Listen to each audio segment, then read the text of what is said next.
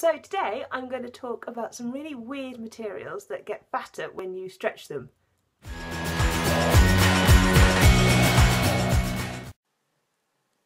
Right, so the first thing I'm going to need is a model, and for that I've dug out my Meccano kit. So whilst I'm putting it together, the word auxetic is Greek and it means for something that tends to increase, and that's exactly what an auxetic material does. Most materials when you stretch them will get thinner, but an auxetic material actually gets wider. So if we start first of all with a regular material which has, say, a honeycomb structure, now when I grab the ends and pull it, you can see the two blue pieces come together.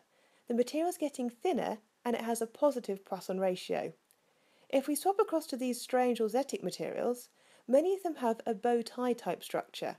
Now when I do the same thing and pull them, you can see those two blue pieces go further apart.